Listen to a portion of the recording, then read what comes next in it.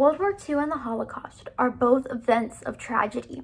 Millions of innocent people lost their lives, either over something as stupid as their religion or over political arguments with other countries. The events of both World War II and the Holocaust, specifically the genocide and atomic bombings, should be examples of what not to do in the future, things not to copy in our future actions. It should humble us. They should be things that never repeat themselves.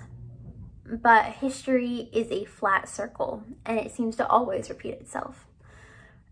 As of right now, there is a genocide going on in China that's been going on since around 2014, I believe. Just 4 days ago, Joe Biden bombed Iran, and a year ago, or in January of 2020, Donald Trump did the same thing. We're still using bombs and genocides to solve our problems because history only knows to repeat itself.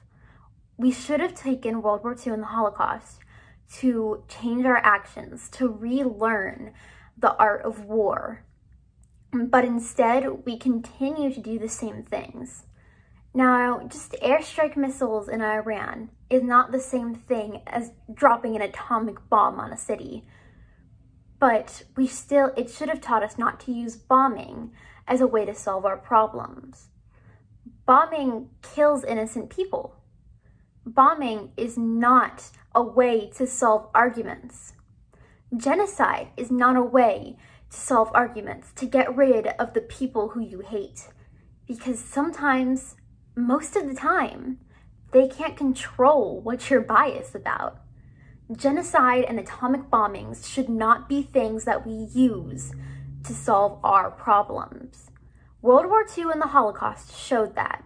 They should have humbled us. They should have taught us. But we never learn, and history only repeats.